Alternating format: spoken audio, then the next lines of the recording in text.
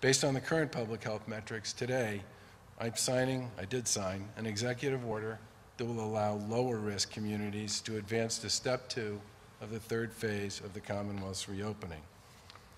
Lower risk communities are the gray, green, and yellow towns on the weekly COVID-19 risk map, provided that they've been lower risk for 3 consecutive reporting periods.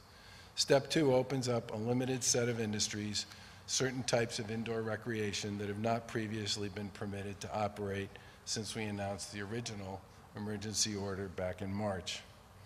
We've learned a lot through our own tracing efforts and by watching other states who were hard hit by COVID early on as well. And we've seen that the activities we're moving forward with today have not led to significant transmission in other states. It's important to remember that today's order applies only to lower risk communities. Communities that have been designated as high risk or red in any of the 3 most recent weekly DPH reports are not permitted to move forward in the reopening process until the data indicates it is safe to do so.